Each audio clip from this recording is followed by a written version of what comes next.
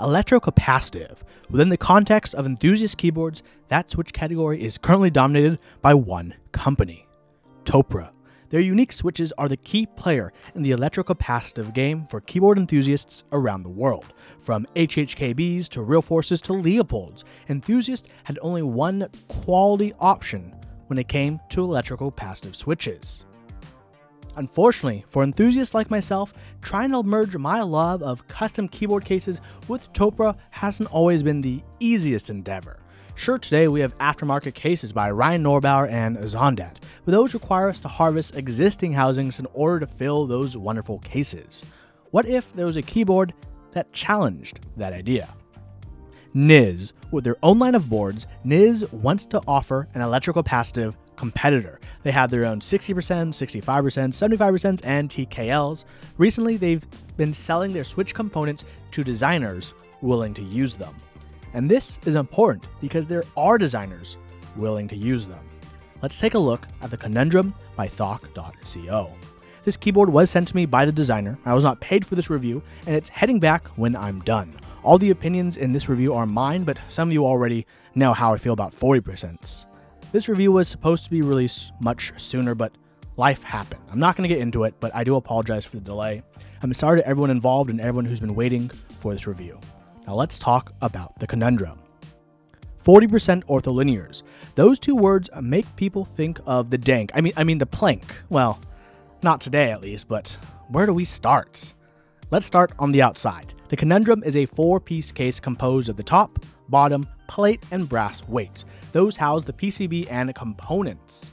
The keyboard itself doesn't have crazy or wild geometry, but instead favors the route of a bold outline framing the typing portion.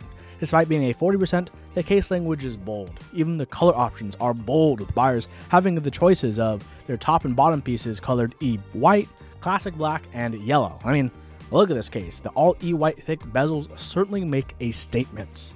On the top of the keyboard, we have the logo on the upper left. On the sides, the geometry is simple.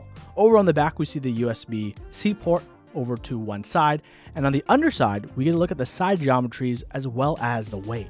Oddly, there seems to be matching machining marks on both sides of the side design, and I just attribute that to it's just a prototype, although hopefully these weird machining marks aren't visible in the final units.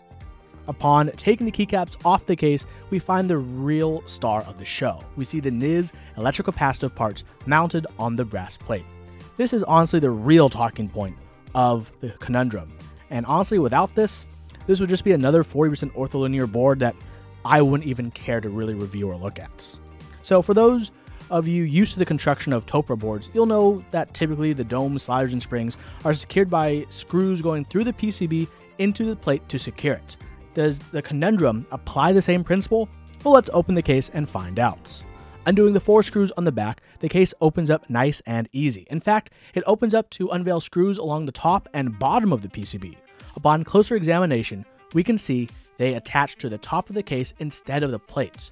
You've probably spotted it when we were looking under the keycaps, but this PCB does have 2-use support, so you could go that route instead of all 1-use. Before we start having a grand old time, let's take a look at the bottom of the keyboard. There are alignment tabs on the side, bottom USB-C cutout, and that weight. And that's a nice weight. A solid piece of keyboard for sure. Okay, back to the real meat and potatoes. The real treat is it's the least amount of screws I've ever had to do for an electrocapacitive board. Usually I'd fast forward this, but I mean, look at me go. This is real time, baby. No trickery editing here.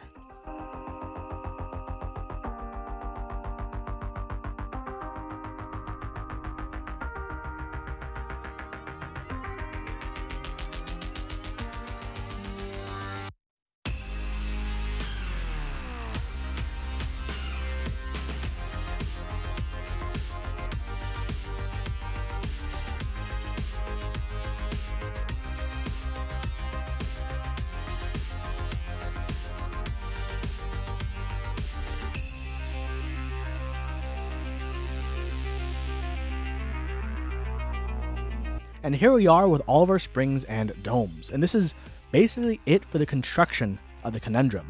I did dome swap the board, and I will say the dome alignment is extremely easy on this board. It's also convenient, there's only 6 screws, so if you screw up, it's not a big deal. If I wanted to truly strip it down, I could pop out the housings, but there's no need to do that since it's fine. It's going to be just fine. It's an interesting board. It's a custom electrocapacitive keyboard that doesn't require you to scavenge from other Topra boards. Although if you want the best experience, you probably should. And don't get me wrong, NIS components are passable, but they lack the good feeling of oneness with cup rubber that Topra really has. Let's talk about the elephant in the room. Well, at least it seems like an elephant. $547, comparable to some mid-end builds completed, and cheap compared to other high-end builds uncompleted. Remember, this does include switches, so there is an assembly option which is absolutely ridiculous. $67 for assembly? No. If you're gonna get this, just do it yourself. At least it comes with a USB-C cable, but that's cents on the dollar, basically, at this point. It don't matter. $547? Hopefully you get a good typing experience, right? How's the typing experience? Well, it's fine. It's NIS quality electrocapacitive, which doesn't hold a candle to Topra in my honest opinion, but it doesn't mean it has to be completely overlooked. Compared to the earliest NIS products from years and years ago, this is a definite improvement. Of course, unlike normal NIS boards, this is of a nice and fancy brass plate and a pretty decent case. By the way, the housings fit in quite well, the plate tolerances are good. I've been primarily using this board with the NIS 45-gram domes for this board, and I think they're completely fine. I didn't lube the board since I knew I had to send it out, and if I send it out, it might be, taken apart by someone else, and I don't want them to get all lubey hands. The overall typing experience, it's nothing to write home about. I don't hate it either. If you're really into Topra-like typing, and you really want a 40%, this is the best option, but it's basically your only option for better or worse.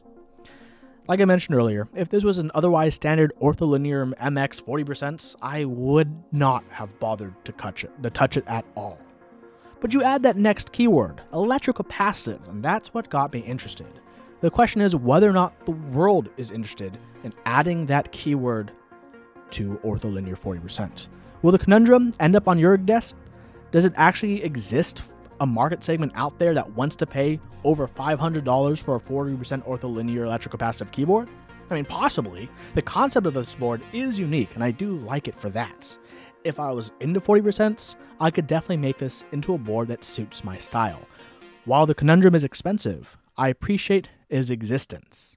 Unfortunately, overall, it won't be the board for me, but maybe it'll be the 40% for you. Thank you for watching my Man of Interests.